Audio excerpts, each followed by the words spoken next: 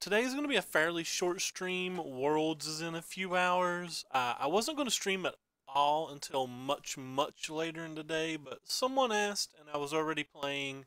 We're currently 1-0. We beat Blue Black Control round one, but so I figured I'd fire it up since there was a request for it. I had planned on just chilling in Skype and jamming to music with some friends, but whatever. If I'm going to play, I might as well stream. Um, Again, I want to apologize for anybody who's moderately regular, as this week's going to have a very odd schedule due to League of Legend Worlds than the Magic Worlds. I'm kind of like one of those people who just love to watch coverage, so it affects my sleeping and everything. But anyway, so we're back today with this build. We tried farming markets yesterday. I really didn't like them. I liked Gideon's much more than farming markets, so we've brought the Gideon's back in. We've still shaved on this one meltdown, which feels fine. It was an idea copied from Jim Davis.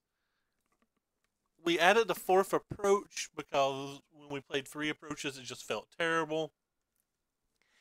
Yes, you can win with three approaches, but like it feels like the games are much harder and that I've lost several games just because I couldn't draw an approach on time recently.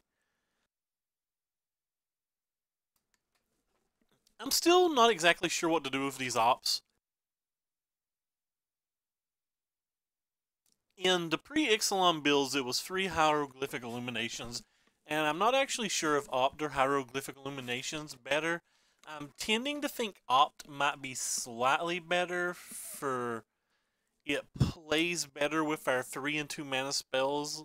Um, Whereas on the Opt, we're going to try to hold it for the draw 2 more often than not, and I don't actually think I need to draw 2 more often than not. I think the card selection and the scrying's better, but that's why I've kind of wavered between 0 and 4 copies on the Opt. But today we're back to 3, and we're going to try that. The sideboard has felt great. There's nothing I really want to change in the sideboard. At some point, I might tool the sideboard better to beat the Teamer decks, because now that the Teamer decks are running all, not the Teamer decks, but the energy decks in general, they're all running like multiple copies of Scarab God, and then like they're sideboarding in anywhere between 4 and 8 counter spells, or like 4 counter spells, or 3 counter spells, and like 3 or 4 duresses.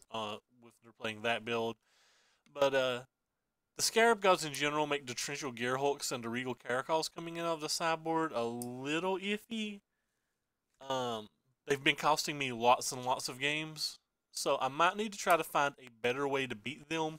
Whereas previously that was just a buy because they didn't have the Scarab Gods as often, and you just didn't care if your creatures died, and the creatures bought you so much time.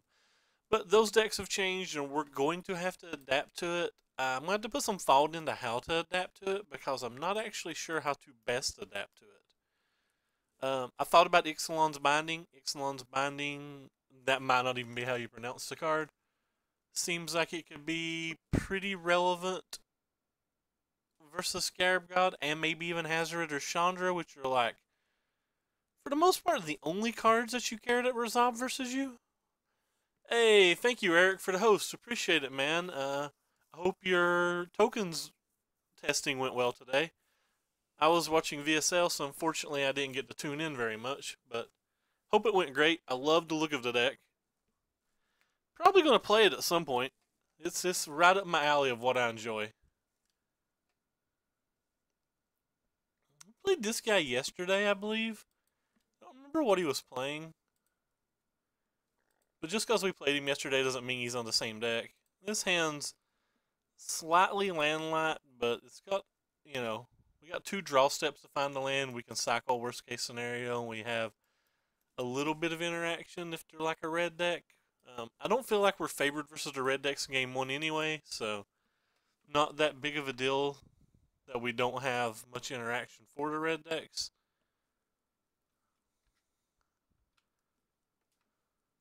That was a great draw. Hey, Sean and Corey, and how you guys doing today? So game 1 versus these decks feel pretty decent, but at some point they're going to start putting in like Spell Pierces probably, and then that's going to make it a lot harder. think I'd rather hold up Supreme Wills than resolve Gideon because Bristling Hydra is such a threat. We counterspell that too.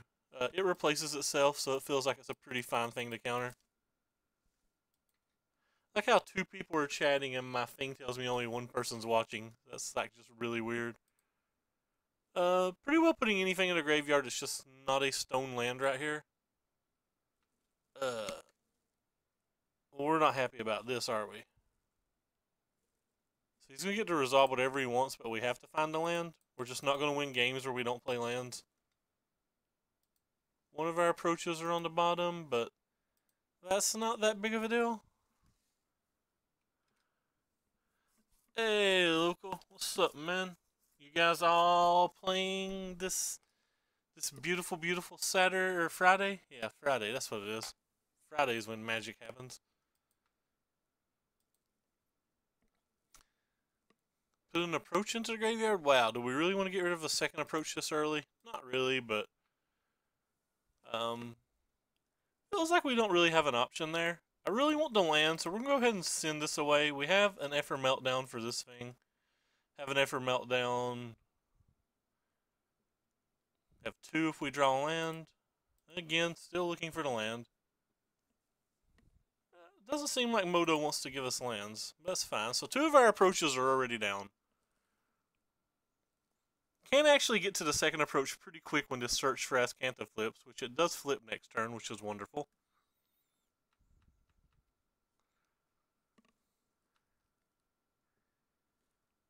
So that Longtusk Cub's still going to be active, but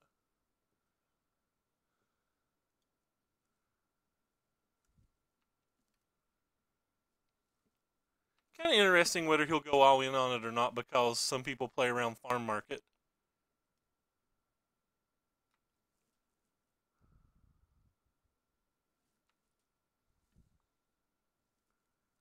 Yeah, so opponent's not worried about Farm Market whatsoever.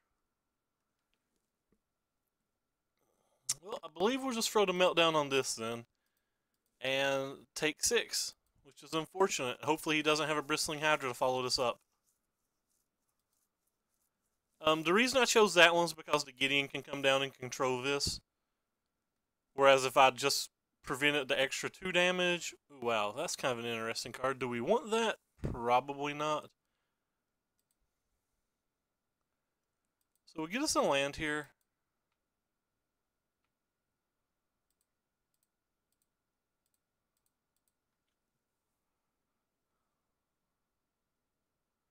If he has Negate main deck, we're SOL. If he has Blossoming Defense main deck, we're SOL. We're going to avoid playing this Search for Azcanta so that we can hold up an Effort Meltdown to protect Gideon from Glorybringer if he draws it. That's a pretty good one as well. What cards do you need? I might be able to loan them to you. So we'll go ahead and put this one on this.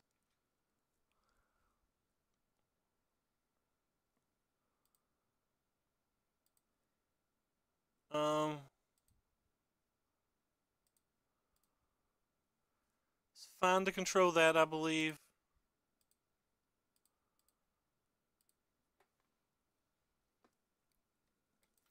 The one beautiful thing about this is, like, it's scrying type ability every turn. I realize it's not actually scry, it's put a card on the bottom or whatever, but, like, that's still, like, a very, very relevant thing. Alright. So opponents wanting to do this hard fight versus the Cub, which, I mean, with the Cub.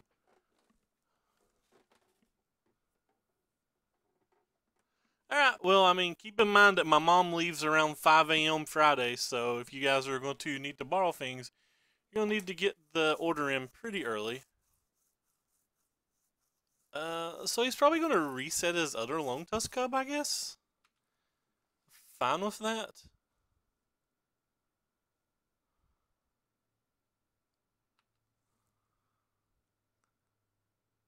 That's kind of odd.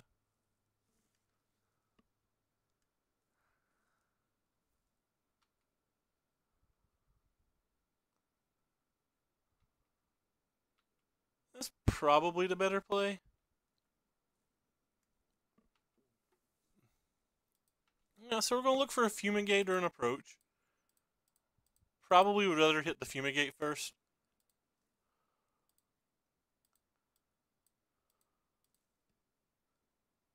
Well, that's not either of those things.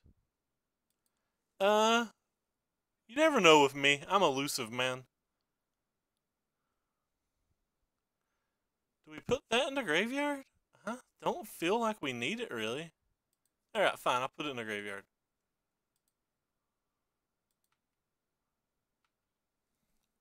Wonderful.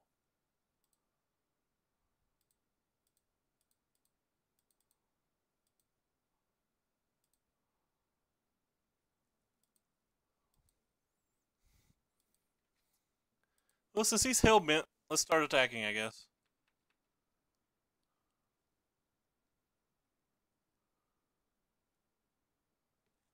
We're still protected from a Glorybringer. Scarab God's like the only super scary card.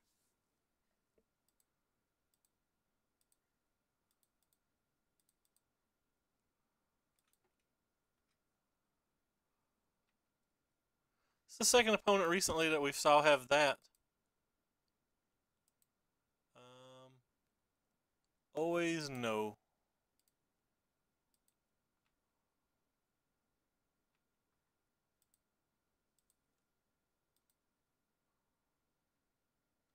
So we don't have enough mana to do this and cast our thing, so I think it's fine just to pass the turn. Alright, so opponent's conceded.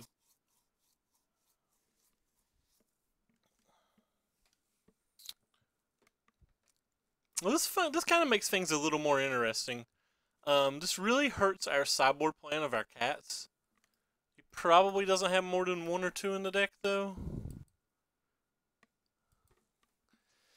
So going into the sideboard, the Jace's Defeat can get Will of Virtuoso, Scarab Gods, Negates, Spell Pierces if they have them, Hostage Takers, Rogue Refiners. So, like, practically everything in the deck that's scary except for Lone Tusk Cub and Bristling Hydra and Chandra.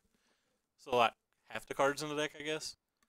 The Torrential Gearhulk's kind of interesting. Like, the Torrential Gearhulk's actually very good in this match. But if I can't deal with a Scarab God, it's a huge liability. Grixis Amulet does seem kind of cool. I think it would be a hard match for this deck. The Gideons seem very good here. The Censors seem very good here. I don't actually think it's a bad deck. I think it's fine.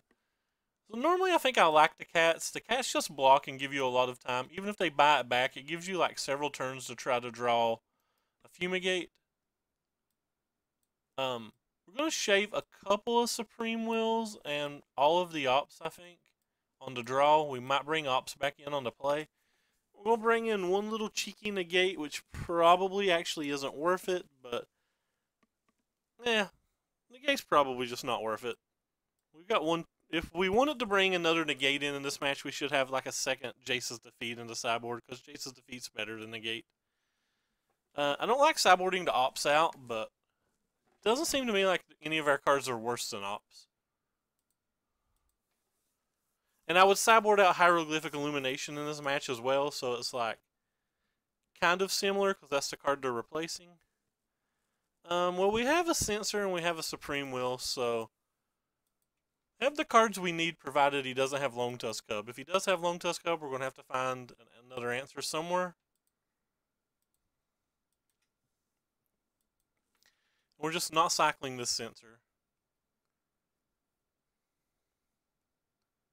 We're hoping it's Servant and not Lone Tusk Cub, or we're hoping it's just Pass.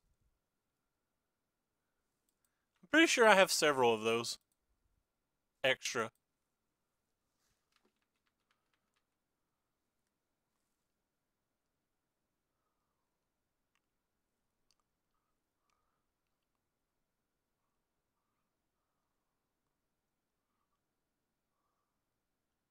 Well, that's a little unfortunate.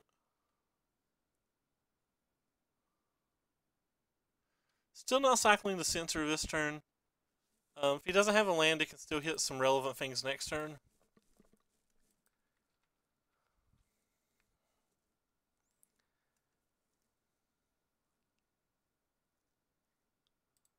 We'll certainly counterspell that. The farmer markets yesterday did not feel good at all. We've already switched them back to Gideon's. So we're on a pretty fast clock, and he still has a lot of cards in his hand. He's kind of missing a land drop, though. I guess we'll cycle a Censor.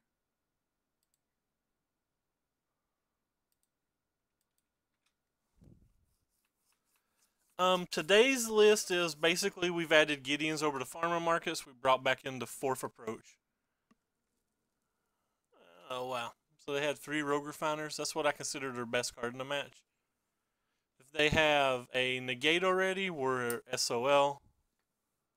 Because he'd be attacking for 5 this turn and 8 next turn. So a Negate or a Spell Pierce is lethal, and there's nothing we can do about it. Except for play cats. Like, we don't even have to play into it. We'll just probably slam a cat here. Oh, wow. Well, he tapped out. Since he tapped out, we'll probably play a Fumigate.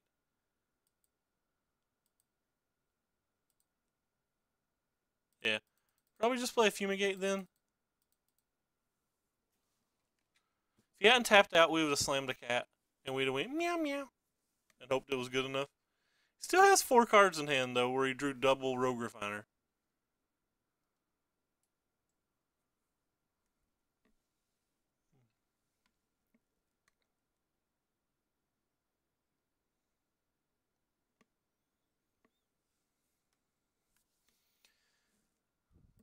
Over 2 Supreme Wills. The thing is, I just don't think I want targeted removal. The targeted removals felt so very bad.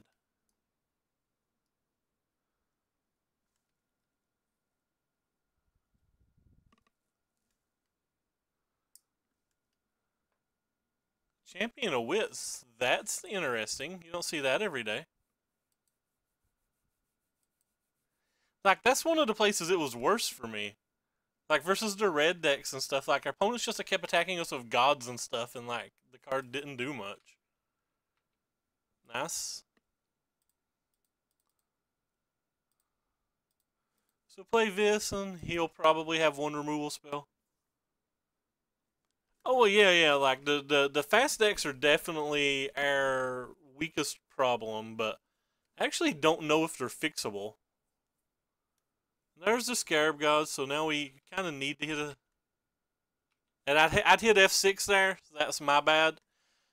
Pressing F6 there was obviously very, very, very, very, very, very, very bad. It ended up not mattering, probably, but... Like, it was still very, very bad. Yeah, it ended up not mattering because we didn't hit the cast out anyway, but it was still a pretty large play mistake. I was just trying to get the game over with while I was talking.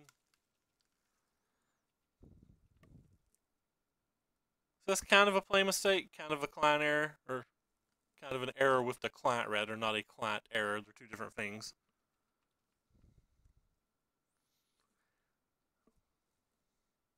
Luckily, we did hit the cast out, so he's not going to get too much of an advantage.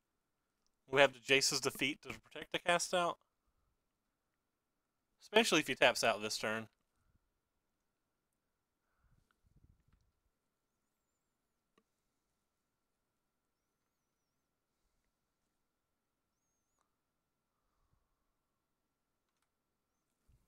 Yeah, well.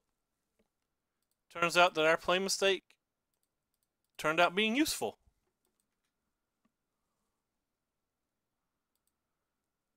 So he can hit us for 5 if he wants. I guess he didn't want to. I wouldn't have wanted to either, but... Wait, what? Why is it telling me I need blue mana? What? Cast. Use this, this, and this. Moto's acting aloof right now. Thank you, Moto.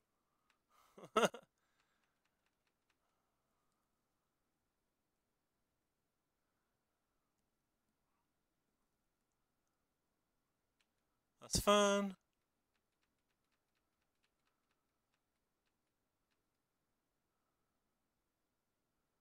We'll just go ahead and take the 6. Hopefully we'll get to play a cat in game 4. Yeah, the Sultan match isn't that bad. Like, it's not a match you really want to play versus, but, like, it's not that bad.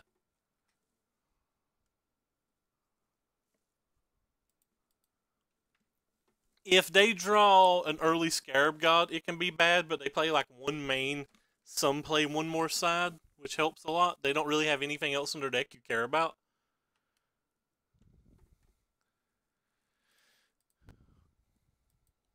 I'm not going to attack because he can just block with a Champion of Wits, and I don't want to let him, like, do card stuff.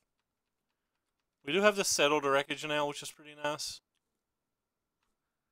Another Champion of Wits, which is fine.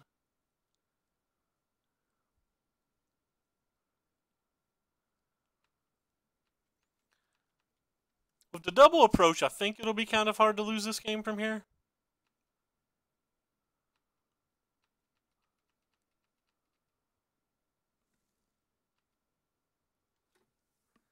I don't think Rob owns the Hostage Takers, remember?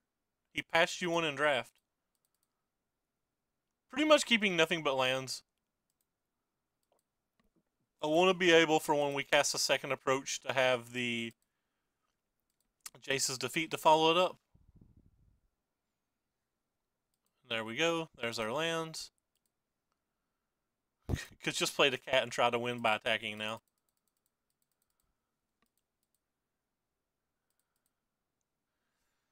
So we take one turn off. Our opponent can do practically anything he wants.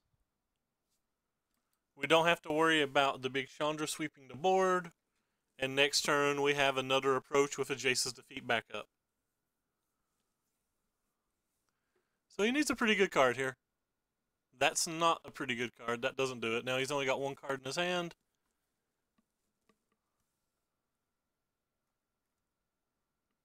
Go ahead and block this time.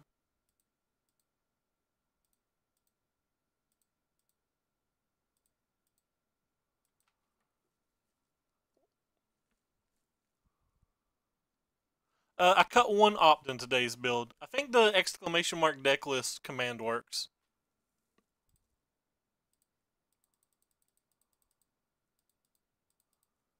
And we have Jace's Defeat if he has the counterspell, but he's not played this game like he has a counterspell.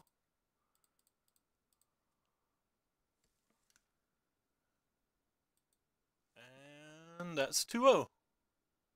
Up to 5-2 versus Teamer. Oh, well, he didn't hit it. I'm still not sure about the ops exactly. Pre-Ixalan, we used to play, in the op slot, we used to play just 3 Hieroglyphic Illumination, which is obviously better in the late game, and it's kind of like a split card. It's kind of like one side of the split cards pay 1 mana, draw 1 card. The other side of the split cards pay 4 mana, draw 2 cards. It actually may just be better than Opt. We're not sure, but we're still testing Opt. But, like, I feel like in this deck, you're often, like, tapping Glimmers or Supreme Wills or Gideons. You're just, like, often not exceptionally mana efficient. And that the Scry is going to be more valuable than the drawing the card in the late game. The Scry in the early game feels to me like it's more valuable than the extra card late game. I don't really know. That's something that we're going to have to determine with more testing. And then we're going to have to determine whether we want between 0 and 4 copies of Opt and between 0 and 3 copies of Illumination. But anyway, so Sam will... I recognize this guy's name as well. I don't actually know what he plays, but I recognize him. This hand's not great, but it's above a keep. Like, we can still Glimmer on turn 4. If he's not playing mono red, this Zephyr Meltdown's generally good on turn 3 post. Well, he's playing mono red, so that's obviously the worst case scenario for us. And we'll go ahead and get the Censor online, which puts the Glimmer further away. Yeah, I'm not positive that Opt's good. Like, Opt is something that is on the chopping block. Okay, he's not playing mono red. He's playing Mardu something. Right, we're going to go ahead and take the 1 point of damage here. We're not going to cast the Effer Meltdown because if he has Karl Zev or Scrapheap Scrounger post-combat, that's just much more brutal for us. And if he just plays another 1-drop here, it would be kind of unfortunate. That's kind of interesting. Do I care about Heart of Kiran? It's probably fine to get whatever value out of Censor that I can get.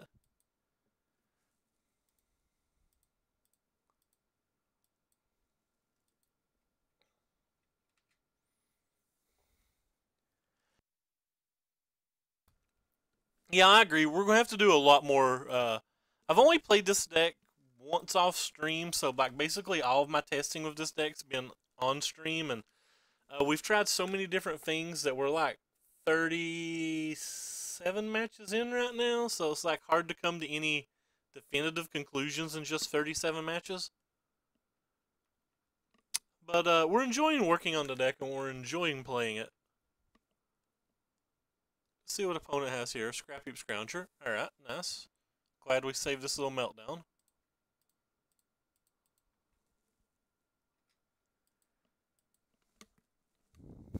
It's kind of an interesting addition to the Mardu deck. Kind of curious how many untapped red sources that they have for turn 1.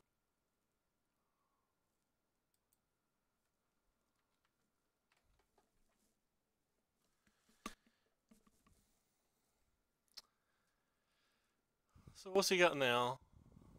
A good Gideon. That's unfortunate. That's actually causes some problems because we're going to have to deal with that at some point. I guess we'll take this one. So this can attack, and we're going to have to deal with it at some point.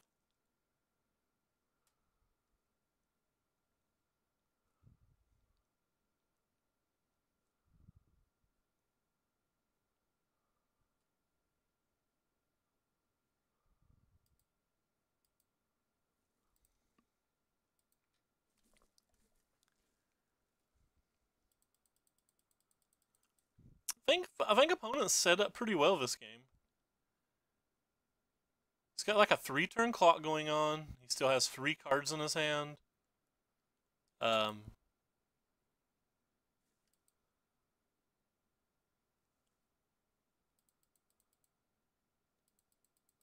Opponent's playing well. He's attacking with a Scrap Heap, which is good because I could have had Settled Wreckage. It's good for him not to attack with the Gideon for the same reason.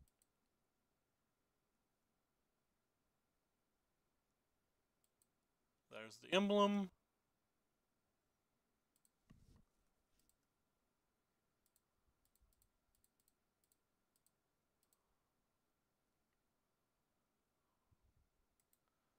This clock is very slow at the moment, though.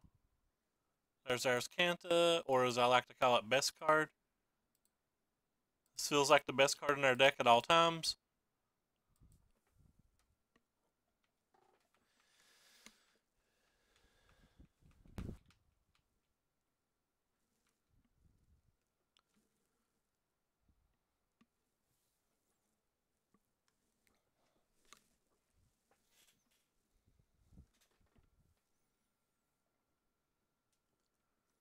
Opponent seems to be flooding a little bit as well.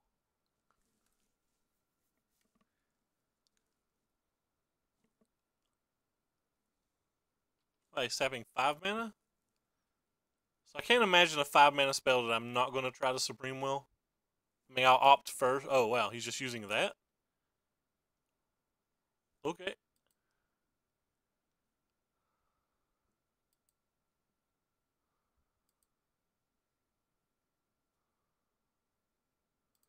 So we'll start with this and see if we hit like another meltdown or something at the end. To use Supreme Will or to use Opt? Think we'll use the Supreme Will. Look for a Fumigate. There's a second approach, but the second approach doesn't actually win. Does seem better than a Gideon, though. Does it seem better than Gideon?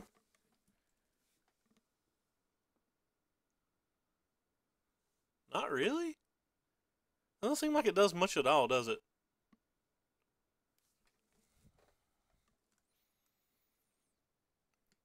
No, we'll still take it. So we can flip Azcanta with the opt.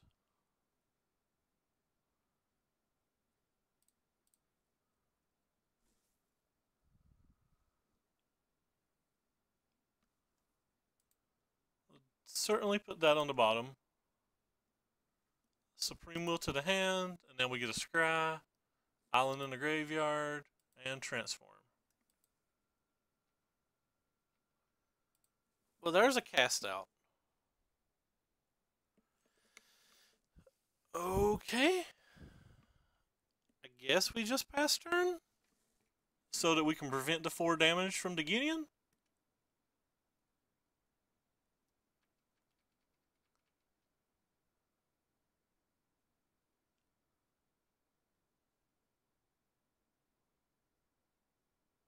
So there's a Glorybringer.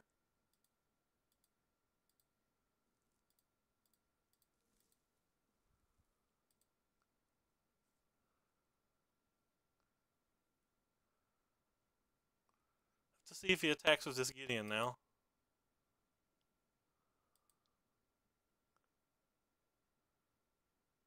He did not attack with the Gideon. Alright, so we're taking 2 down to 9.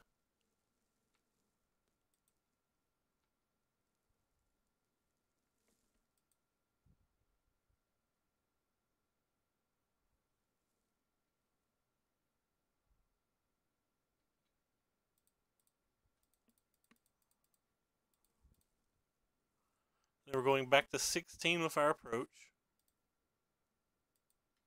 Might have been a little early to even cast that.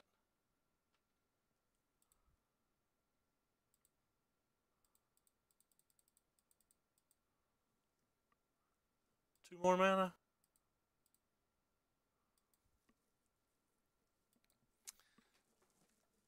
So another Fumigate probably locks up the game. If he doesn't have a Glorybringer, we're in pretty good shape too, especially with the Gideon for next turn.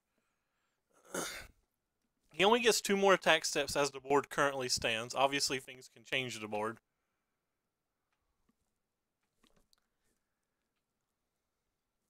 So this would put us down to 12.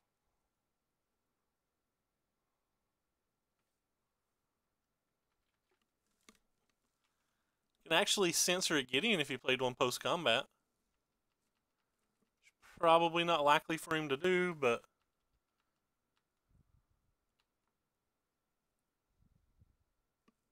yeah, he's hellbent. So there's one Scry. So we know it's 6 cards down, 5 cards after our draw step. So 5 cards after our draw step. This is 4 plus our card for the turn.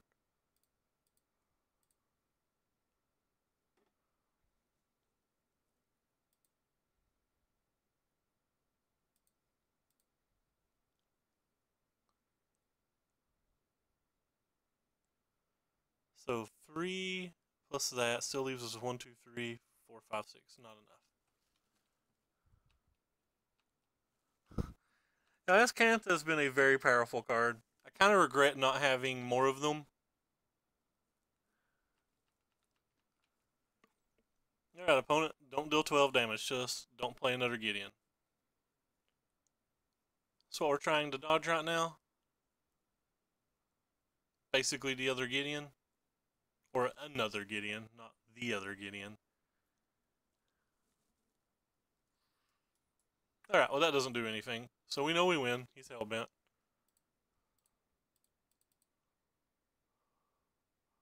Just go ahead and go get our approach. Save the time. That's not our approach, by the way. But he can see it. It's fine. This one's our approach. I just wanted to make sure my math was right. That's why I went ahead and drew. I guess it's kind of slow rowing opponent in a way, but I just wanted to double check my math. That's often It's amazing how often it happens that like I know the approach is the 7th card, and I'm counting, and then like the 6th card I draw an approach. I'm like, well, did I screw up my math? Did I forget something, or is it actually there? So I always like looking at the next card to see if I'm an idiot or not.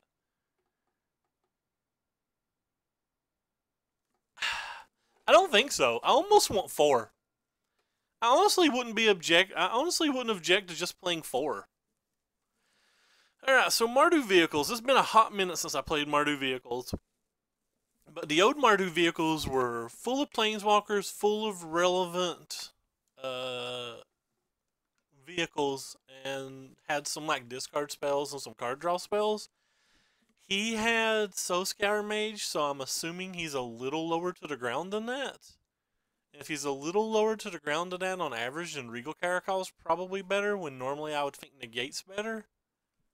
Authority of the Council's fine versus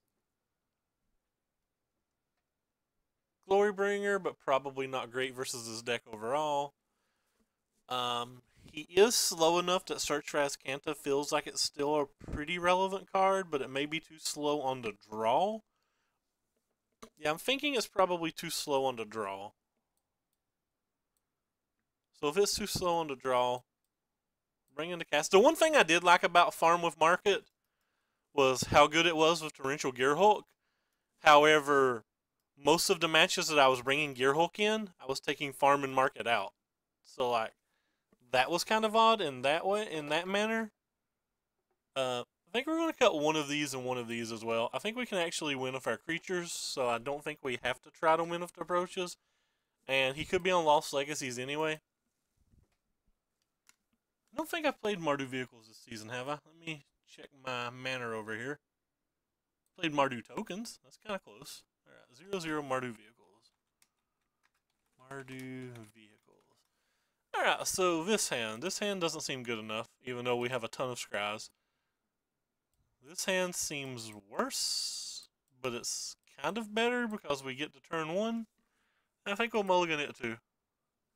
Alright, well, this hand was the best hand we saw, so we'll go ahead and snap keep it.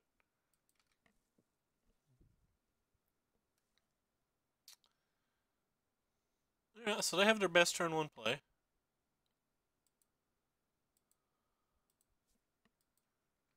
This game looks like it's going to be a different animal.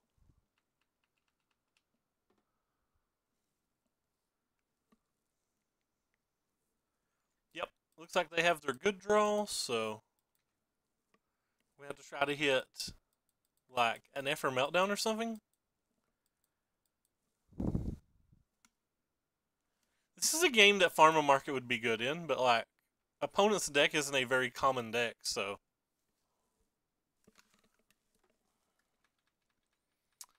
So if he has a 3-powered follow-up here, he can kill us long before we get to where we want to go. Snap bottom. Kind of just looking for meltdowns.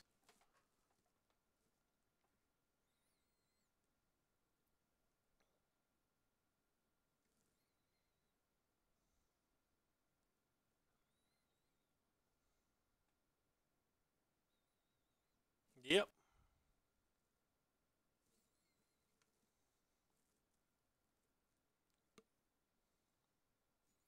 These are the plays that are hard to beat from aggro decks when they're on the play and they have a 1-drop, 2-drop, turn 3 play.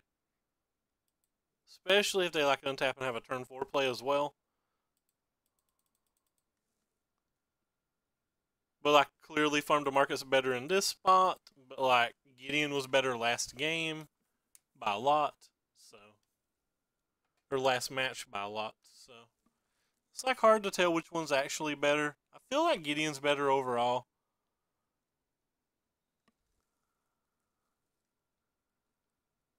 It's like kind of this bad little removal spell that's not very good though. So we're all the way down to 9. We kind of like have to top deck a land and a Settle the Wreckage, and guess what? We can't top deck them both.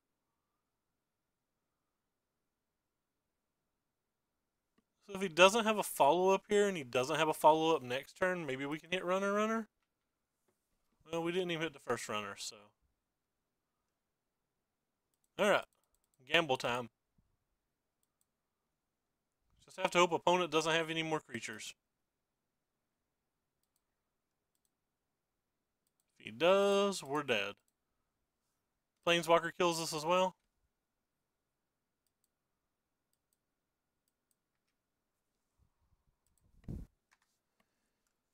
That kills us as well. He had a Glorybringer too. But yeah, it all killed us. Yep, this into this into this is really difficult. Alright, we'll concede.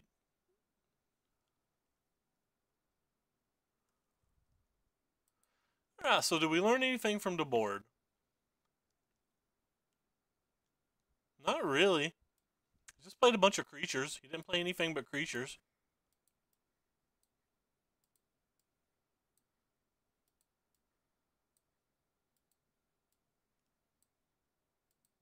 Negate wouldn't be that good. It was only good on one turn total.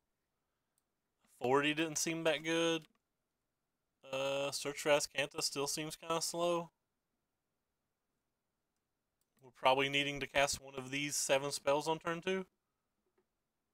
If we don't have one of these 7 spells, we're probably needing to cycle something.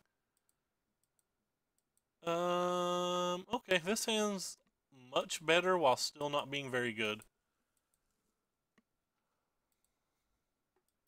He kept awfully fast there. We do have some interaction early though. Like I don't think we get ran over this game on turn 5 or whatever.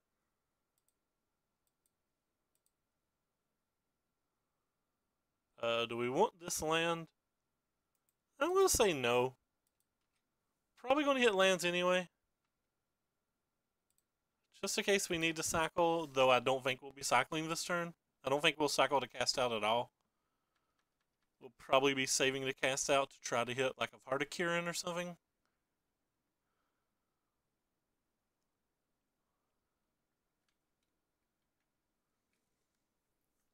Heart of Kiran, a Gideon, just something.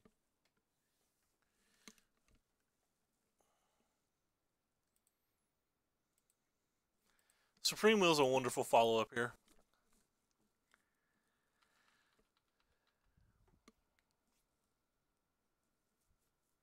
It hasn't shown us white mana yet. We're certainly going to counterspell that. That card does a bundle of damage. And we're hoping to be able to cast Glimmer next turn, so like we don't have to worry about like fighting over whatever he plays next turn. I don't really want Maze of If at all. It's too slow to activate. It's just too bad in too many matches, and making them untap one attacker generally wouldn't win a game, I don't think. It's not terrible, but like, I don't know. I feel like we rarely just lose to like one little thing beating us down.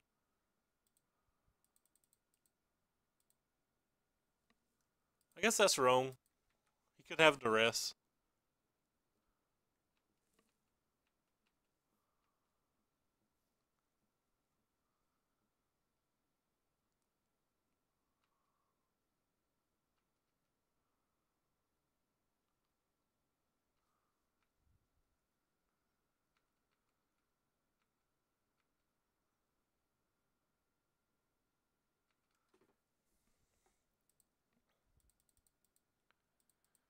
So we'll pop this little dude out.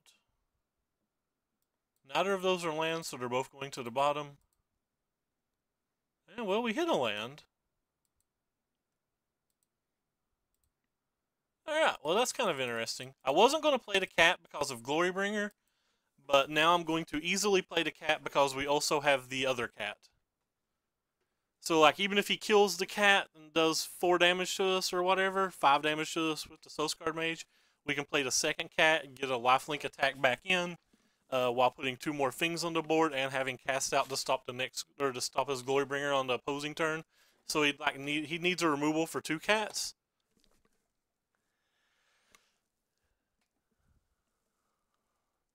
Which it looks like he may have. Rip. That was pretty good for him.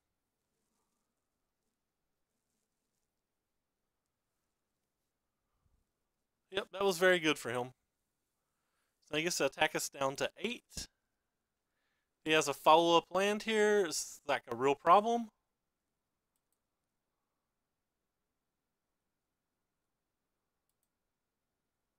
Well, we did not hit a follow-up land, which is also a real problem.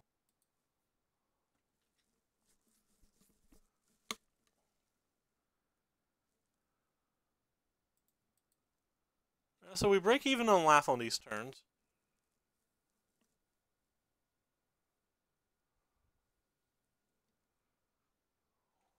While we committed a bunch to the board.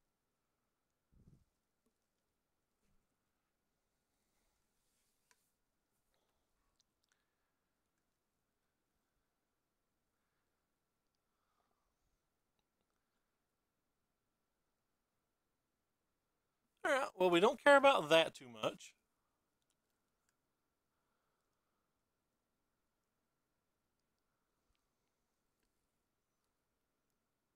Kind of interesting.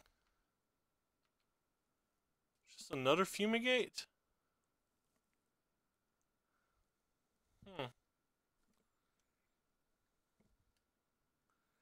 Could attack with all of our 2/2s.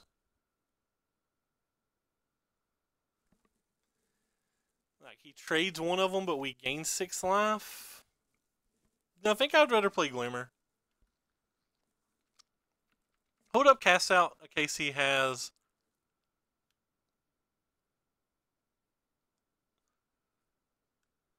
No, I think gaining 6 life's fine. We're probably gonna have to fumigate this game at some point anyway, so I don't think I'm mind trading gaining 8 life here for 1 cat.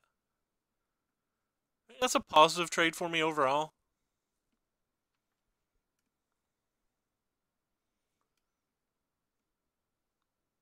Could easily save the cat, but I'm not going to.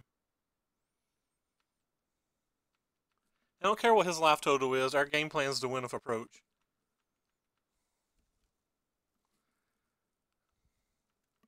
And he could have it easily. You could draw like a removal spell for the cat, so that could be our last turn just to gain the 8-point life link.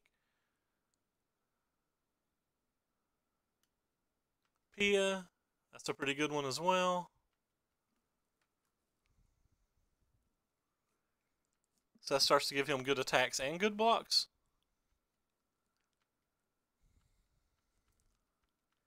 Let's see what he does with his things.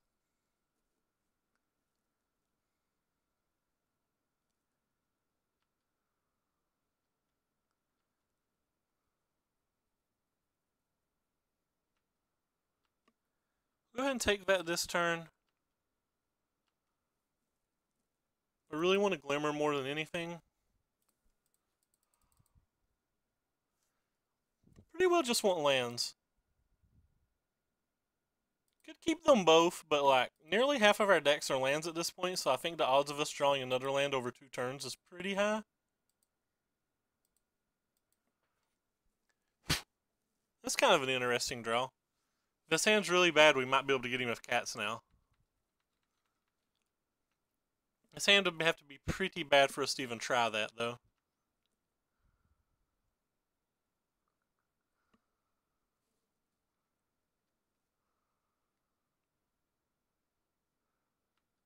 Sure.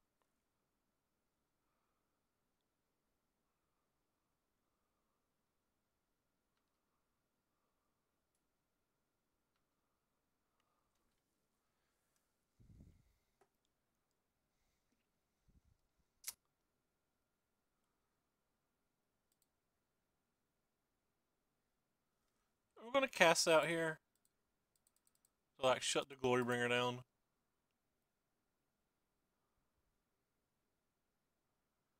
Could get the Heart of Kirin and just like.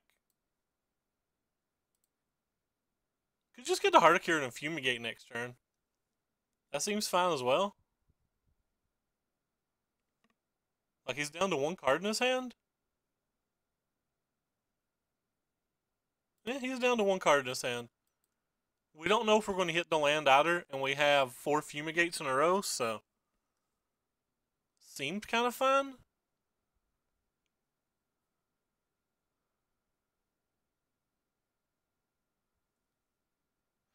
If we had the 7th land, I think I would have just got the Glorybringer.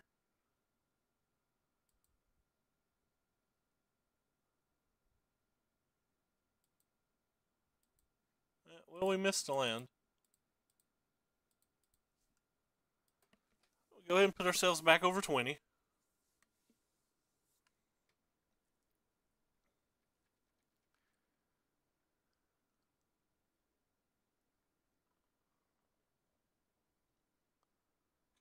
Well, that was a good draw, I guess. Does let him attack with the Harvester if he wants.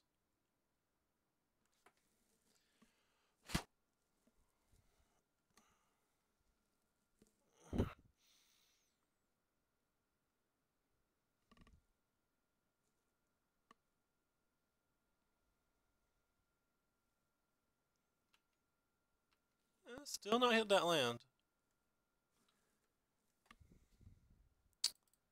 Alright. Looking for an untapped land here?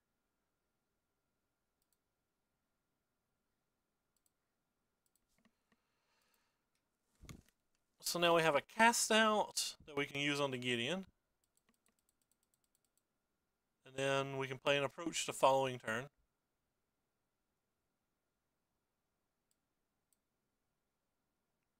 Sure.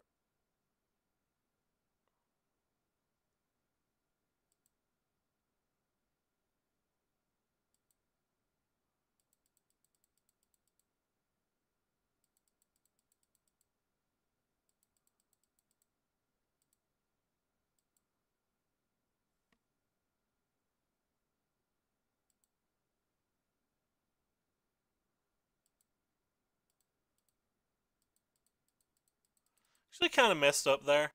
I should have did this during his attack step so he wouldn't have got a Gideon trigger this turn.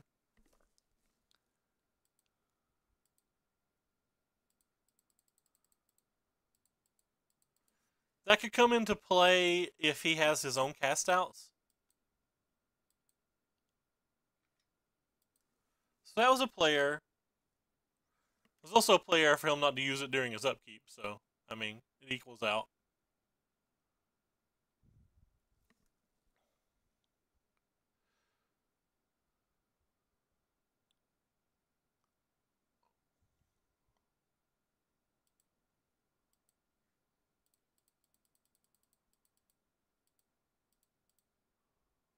And if he's got a cast out, we'll see that my player cost me. It's not looking like it did, but yeah, that was a pretty big mistake to me for me. So update the things. We're now at 39 and 8, or 30 and 8. Sorry, not 39 and 8. I was deleting the 29. Hey, Joe Zero, what's up, man? Yeah, well, I mean, we've tossed it up a lot since Ixalan. This is only the 7th stream with this deck. We've also streamed a couple leagues with some black-white token deck we were tuning, but then we finally decided it was just too hard to beat mono red and kind of gave up on working on it, though I probably will go back to it at some point. We streamed some red green Pummeler, and we streamed some Sultai Energy, which I wasn't a big fan of the Sultai Energy list. I feel like the deck was off by probably 6 cards. At some point, we'll probably go back and tune on it a little as well. I believe my Scarab Gods are loaned out at the moment, though, so I was already in a league with this deck. This is the deck that I try to play, you know, when I'm not on stream in competitive leagues to try to earn some treasure chests or whatever. And a friend asked me, he says, since you're playing, just go ahead and go live, so I went ahead and fired it up. We're working on it. I'm still not happy with all the cards. Basically, the ops is the thing that I'm not the most sure about. This hand's fine. It's not great. It's kind of slow, but like you can afford to have slower hands versus everything that's not mono red. And we're not a favorite versus mono red either.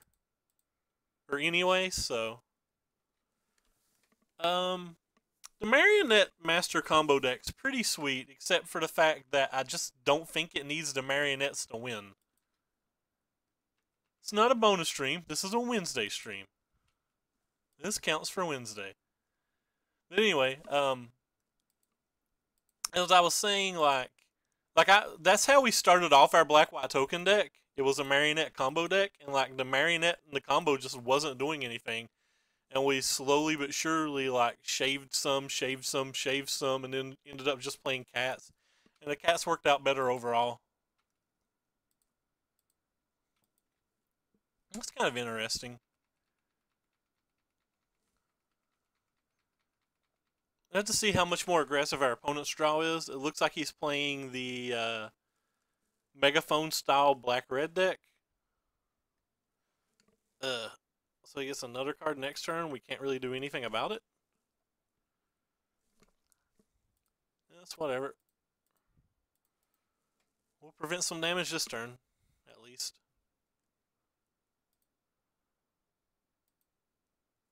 That's not a land. Alright. I think we're going to look for a land like this. Yeah, well, we hit one. We were hoping to hit a blue one so we could also use the opt, but we'll take whatever we can get.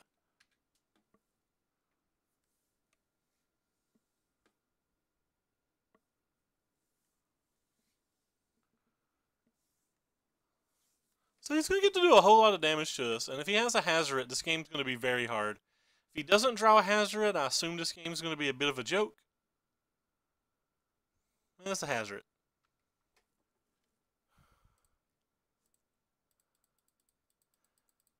Luckily that he drew extra cards and it makes it a little harder for the Hazoret to turn on, but...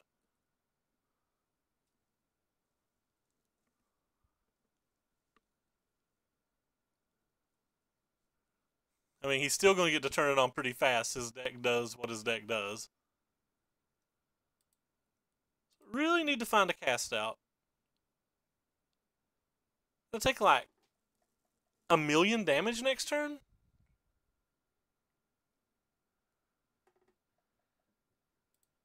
Well, I guess we'll start with this.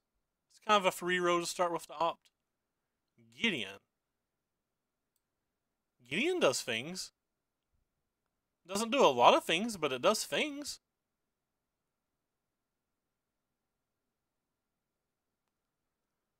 It's kind of interesting. I think we need a cast out to win, but...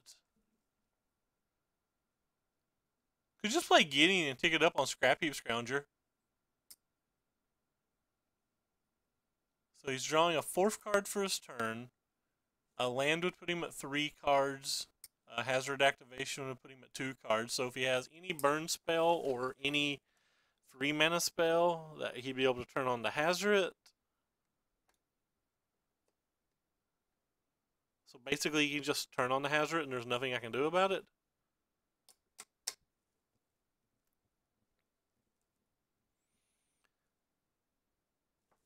I guess the best way to play around the Hazoret is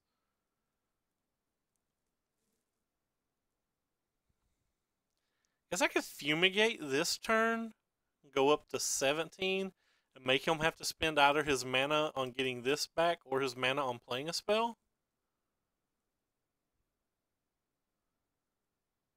How do we win the game if we do that, though?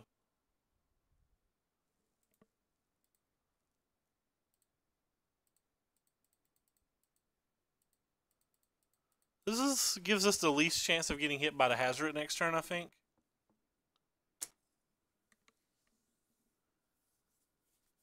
We can Glimmer for an untapped land, too, if we want. So he's got to get 3 cards out of his hand. Which is pretty easy for him to do if he's got a burn spell. Not real easy for him to do if he doesn't. Oh, well, he just had 2 burn spells. Sure. Well, that works, too. So, we're just dead? No out? Have no out. 5/8 plus an activation's 10.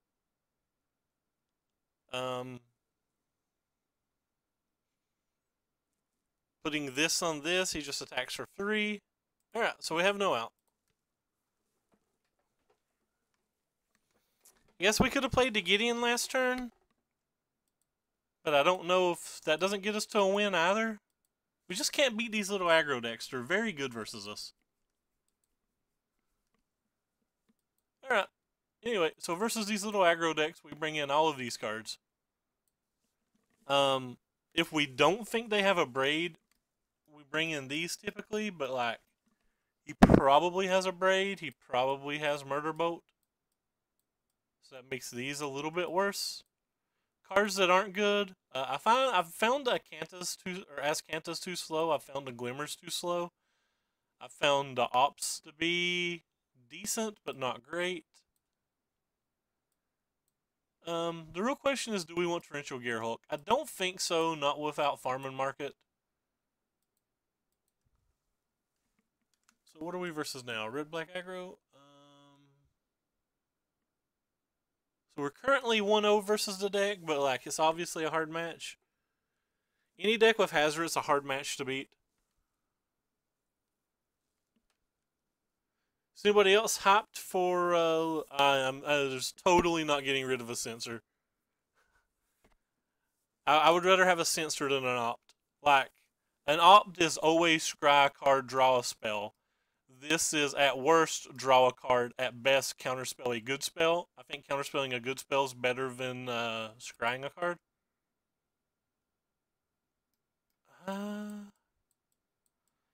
I believe I'll keep this hand because we have a Scry to look for a white source and a Effer Meltdown if we miss on one turn, which gives us a little bit of extra turn.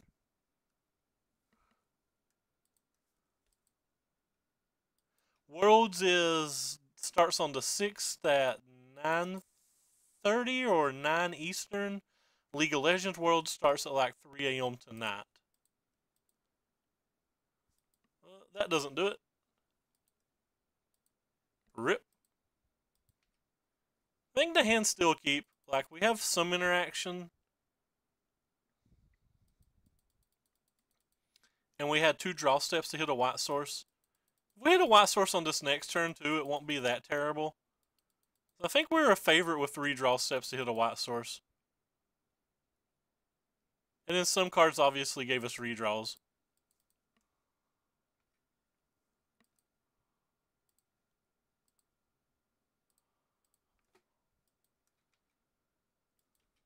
Yeah, so we have a chance. Have a real decent chance if we draw like a Supreme Will for our next turn. Yep, Worlds is this weekend for MTG, the 6th through the 8th. I believe it's around 9:30ish in the morning, but don't quote me on that. Well, that was kind of a perfect draw. We're going to take an additional 3 from this turn to be able to stop whatever his 4-drop is.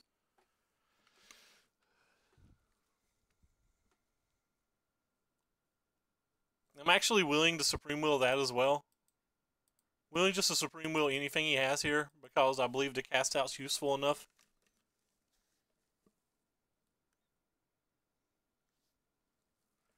He still has 4 cards in his hand though, which is an issue.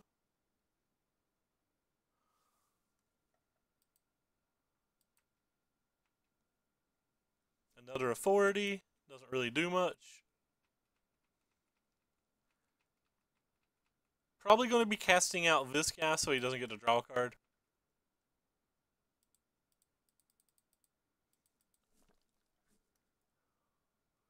While still taking a large amount of damage. How good would authority be if it was when either player played a card you got to gain a life or creature? That'd be kind of sick. He still has 4 cards in hand though, and he missed a land drop, which means his entire hand's just pure gas. And we're at just 9 life, so if his hand's even remotely gas, we're in pretty rough trouble.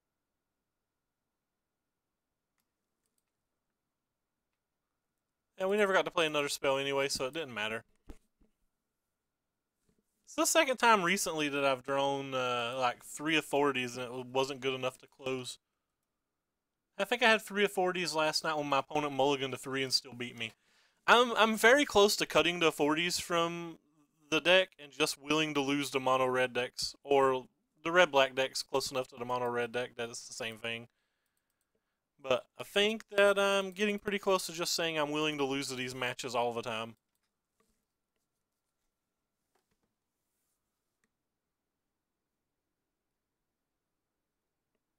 So if he even has a lightning strike, we're dead because of this trigger. Or he could lightning strike my face.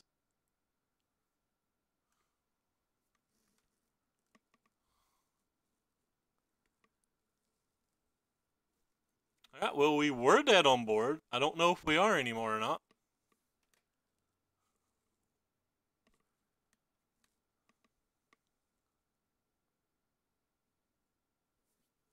So the opponent definitely just missed lethal.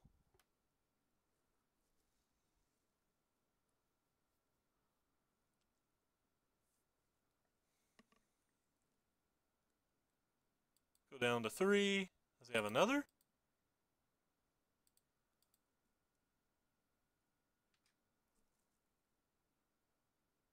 Alright. Well.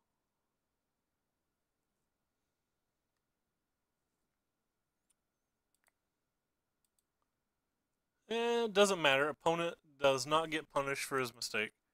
GG.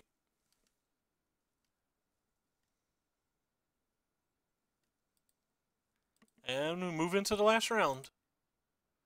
Hopefully we'll get this last little win, but we'll take the PD chest, even if we don't, and be fairly happy with it. Update the stats.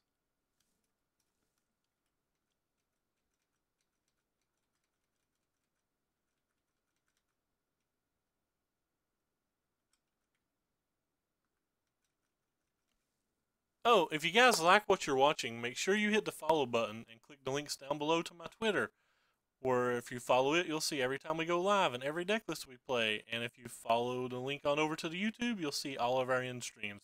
If you're watching from the YouTube, keep in mind that on every video in the description, there's a link to both my Twitter, my Twitch, and my deck list. This hand's slow, but it's a keep. The Fumigate's the most powerful card we have versus any of the energy decks, and they're just the most popular decks by a lot. The hand itself is slow enough, though, that a Longtusk Cub could potentially win the game before Fumigate ever comes down. Or that we could be at a low enough life total that, like a, I don't know what you call it, like a Glory Bringer, if they were on that build, could clean up the game. But we drew the best card for this situation, which is pretty nice for us. This thing still attacks true with that thing pretty easily. I played this deck the other day, 5 rounds, and I never had that draw one time. Just a minor tilt.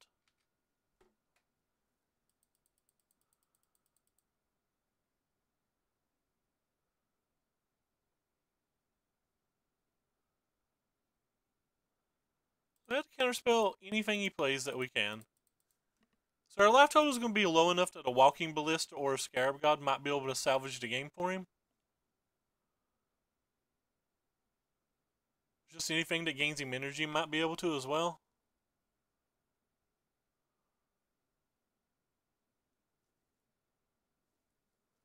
So we're going to be at 10 after this turn.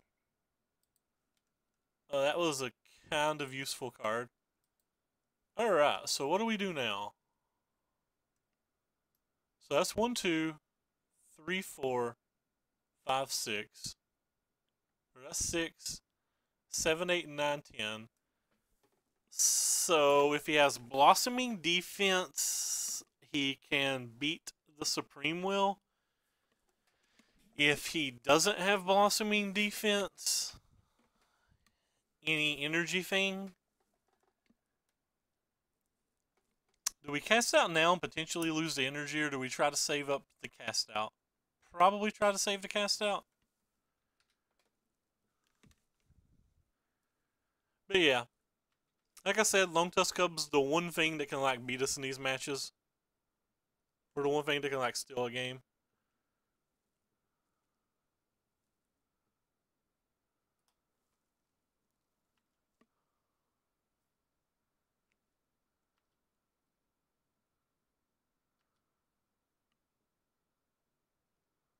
Alright, so we have an option.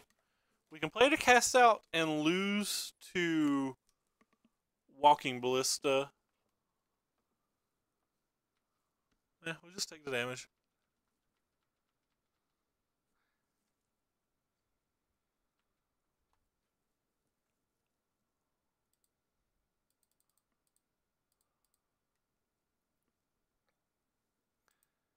Put that one on the bottom, this one on top. We may need it in a second. I don't know if I liked how I played that turn, but there was so many things that beat us if he just had Blossoming Defense. Like, literally any energy producer would beat us. Wow, he's got the main deck Spell Pierce. Alright, well, we died to the main deck Spell Pierce. That's great. I love losing to random one-ofs that are bad in most of the matches. But it's fine. It's not that big of a deal. I believe these come in this match, and I believe this actually comes in this match as well. The Azcanthus feel like they are fast enough here. It doesn't really have that many powerful cards, so the Supreme Wills feel a little weaker here on average too.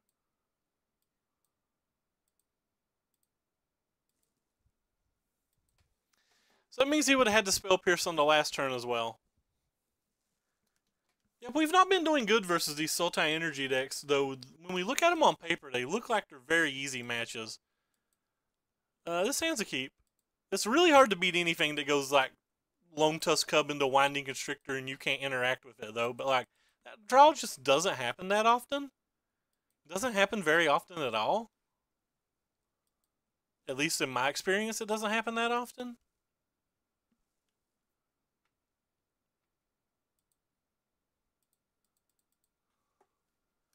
We have best card and we have 2 interactive spells, so that's kind of good.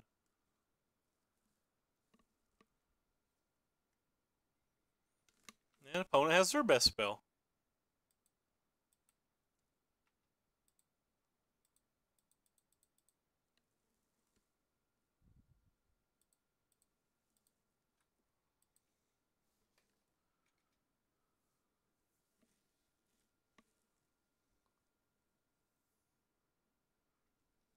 Oh, great. I just don't get these draws when I play this deck. Yes, we'll put that in our graveyard. We're looking for a Fumigate.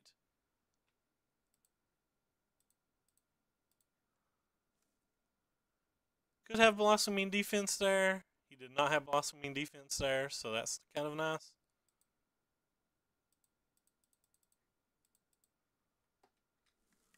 I think this card's good enough that I want to go ahead and get it off the table if I'm able to. If he's got a Blossoming Defense, that's just whatever. Don't really care if he has a Blossoming Defense. He's not going to be able to kill my Gideon next turn without, like, a lot of stuff, so none of the cards in my hand seem like they particularly matter.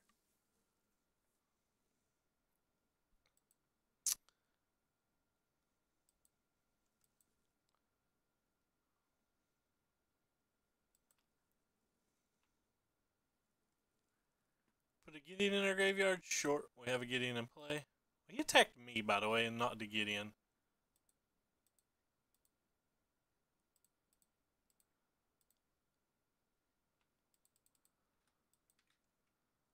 Does anybody else find that odd? That means, did he bring in Vraska's Contempt and he's just going to, like, kill this guy in a little bit?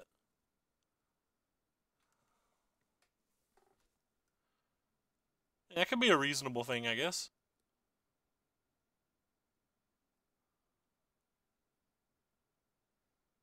Sure.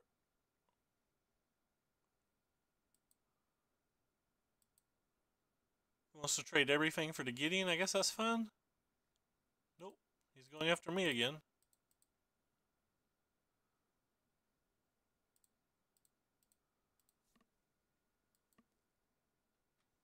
There's the kitty cat.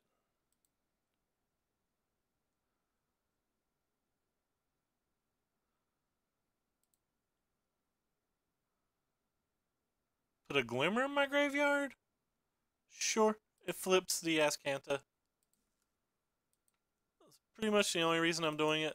They could have Scarab God or something, so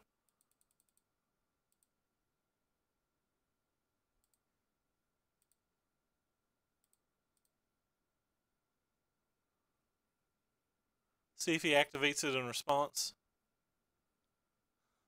That'd be a sweet next level, by the way, if he just activated it in response. What kind of next leveling would that be? He's just like, no, I'm going to do a 4 damage to you, Brohim. I've already hit F6, so I don't know why it's making me do that, but whatever.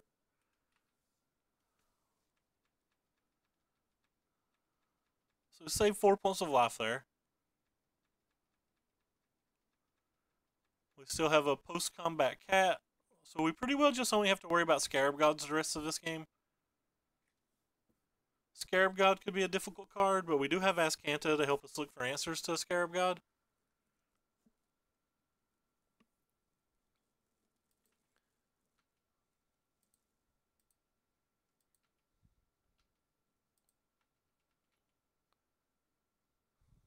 We can't just start attacking, too. Can't forget the fact that we can always just start attacking now. Especially if you draw like another cat. There's 2 more cast outs in our deck if he does have the Scarab God. Scarab Gods are a 1 of and a 2 of in his decks, usually, so it's like pretty hard for him to have them, but not impossible.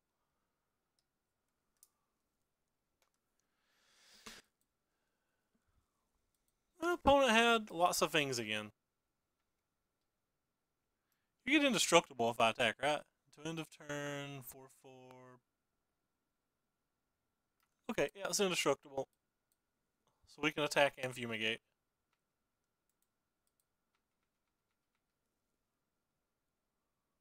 See what kind of blocks he makes.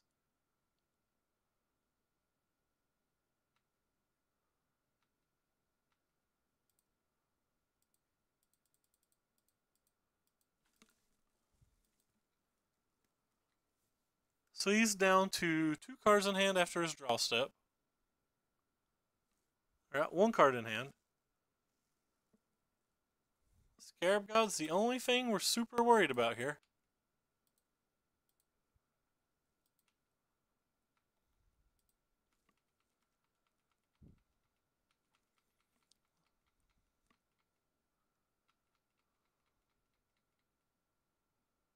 Kinda sucks that Azcanta can't get creatures, but I guess that would be beyond broken.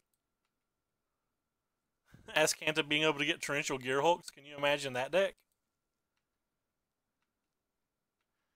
I just noticed Sean said something a while ago that I ignored. Sorry, Sean.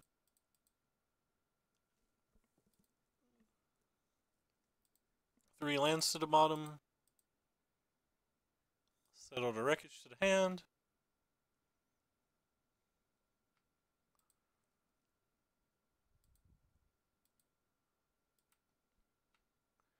If he takes the damage, we'll ask Kanta to look for our other Gideon that's already in our graveyard.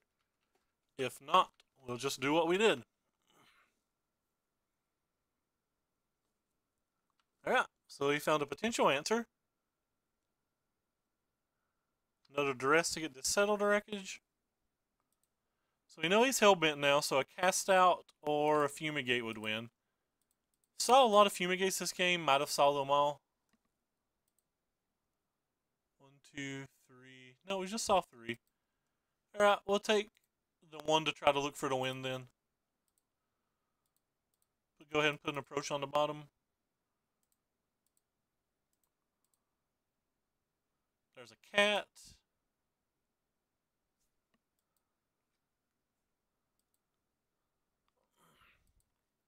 There's another cat.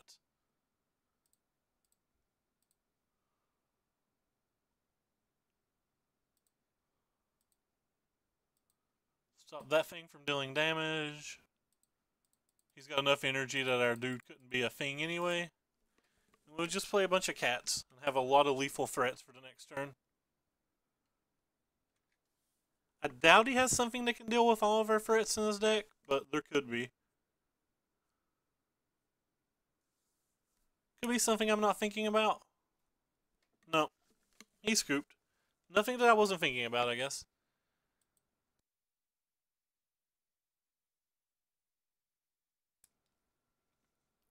So he didn't see us go for the approach this game. He just milled an approach early.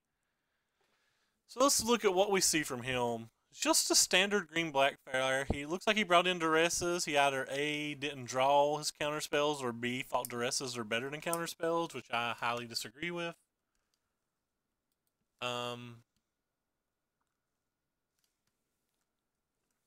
So, sideboarding. If he didn't bring in a bunch of negates, that means the Torrential Gearhulks are actually insane. If he did bring in a bunch of negates, that means the Gearhulks are pretty bad. Supreme Will gets a little bit better on the play. It's a little bit better on the play than it is on the draw, so like I wouldn't mind taking the other two out of the deck for the Torrential Gearhulks, except we don't really have anything I want to bring in. I don't think I want to bring the Supreme Wills back in. I think we're just going to run it back how it is and hope that our draws are fairly similar. Though I believe if he has another Lone Tusk Cub into Winding Constrictor on 2 and 3, being on the play, it's a lot more dangerous than it being on the draw. So like, we probably wouldn't beat it. Hey, Flame Guts, what's up, man? We're in Game 3 of Round 5, and I believe we're going to have to mulligan. Have every card we want in our hand except for lands, and lands is what you want most versus a deck that has discard. We also don't even have an interactive spell until turn 3, and we'd have to hit land for that to happen with only one potential scry. So I think we'll go ahead and mulligan. Alright, this hand's much better, though it's obviously still not very good. We're only one land away from being able to... so he probably puts the Gideon in our graveyard. If he's got a second discard spell or a counter spell, he might get to Fumigate. Gives us a little information on what his hand is. It's probably not more discard spells. What are you into today, Flame? You having a good one, bub? Yeah, we'll go ahead and play this. We need to land anyway, even though it does give him a little bit of information. So please don't have a Lone Tusk Cub 3 games in a row. Sweet. Wasn't a Lone Tusk Cub. Anytime it's not a Lone Tusk Cub, we're happy. Yeah, Search for Askance is what I call a best card. Will literally censor any censorable play.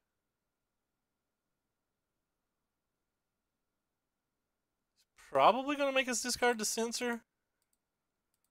I'd rather just go ahead and ship it then to try to hit the lands.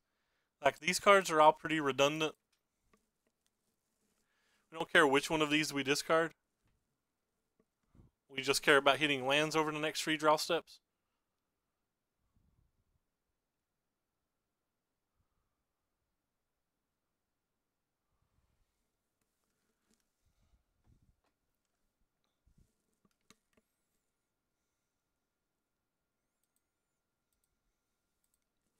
Not show him the other land. We're going to have to fade Scarab God this game. Scarab God will do a lot of work if he has it. Yeah, don't care too much about that one. It does replace itself, which is unfortunate.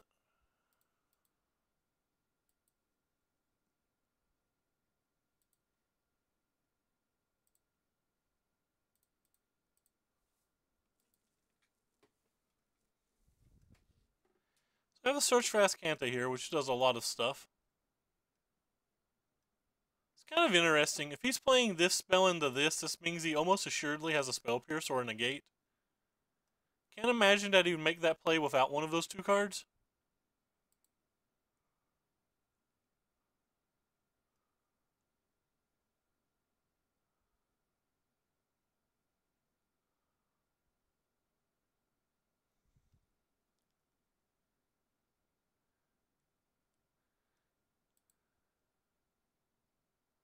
Snap puts something into the graveyard, it's not a land. And hit a land that doesn't help us. Well, that was very unfortunate. Not hitting the 5th land could be a game costing problem here. 10, 12, 15. Best card in the deck by a lot.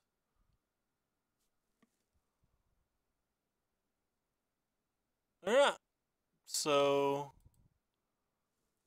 what's the plan now? Meltdown to the graveyard? Snap, yes.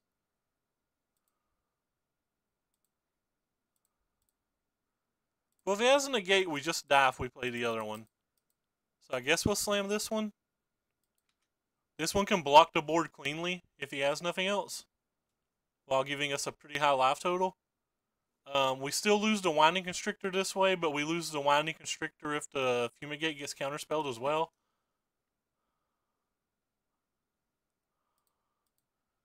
Snap Block to gain some life, so we don't care about the Fumigate as much.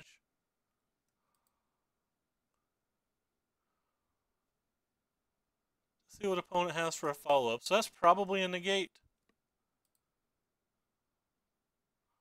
Snap put Island in the graveyard. Snap transform. There's an approach, which he'll negate if he has, I'd say. If he doesn't have a negate, it puts us back up to 14 life while we still have a blocker in play now. It gives us another chance to like try to draw a... Gives us a chance to try to draw like another cat or like a Jace's defeat or something to like help this Fumigate resolve.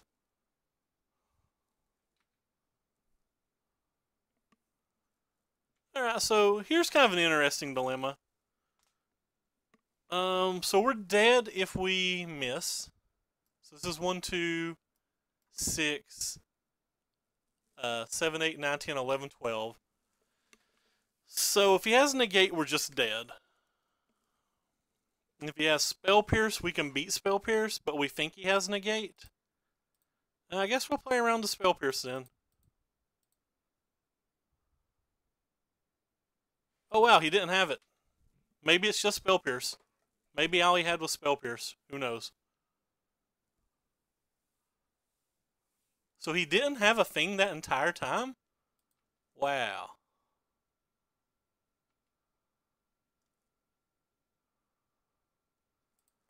Yeah, so he didn't have a thing that entire time. Maybe it was just Spell Pierce this whole time. No, he just didn't have anything the whole time. That's kind of amazing.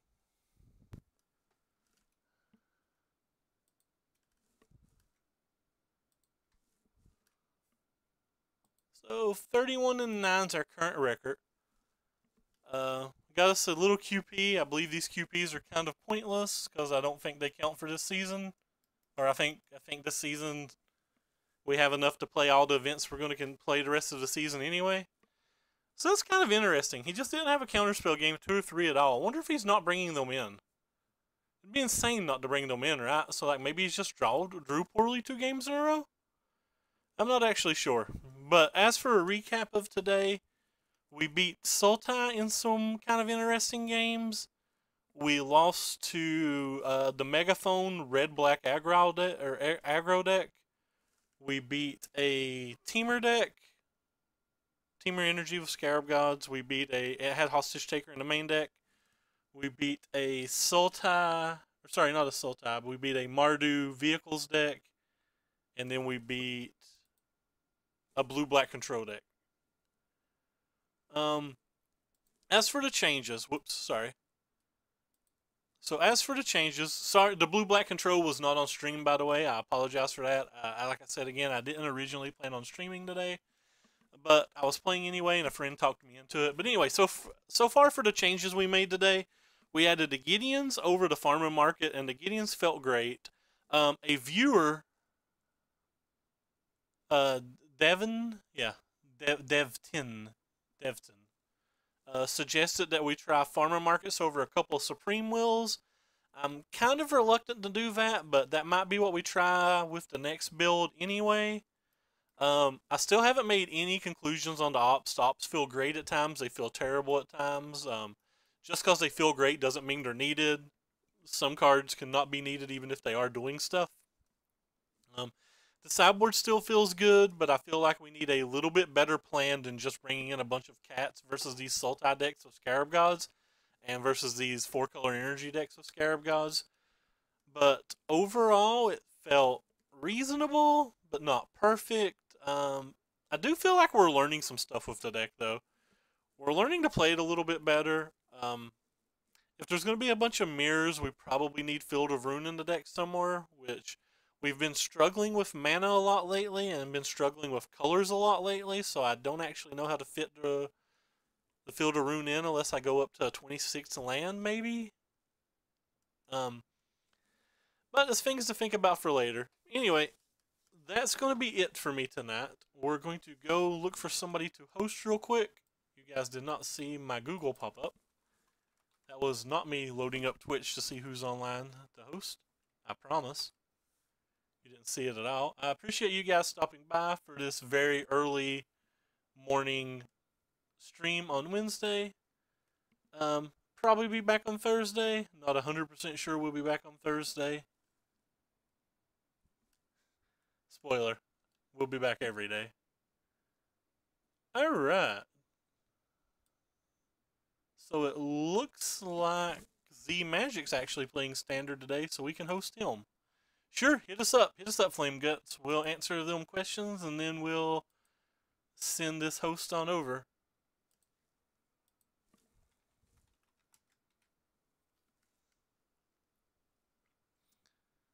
Would you say the horse would be better than the cat?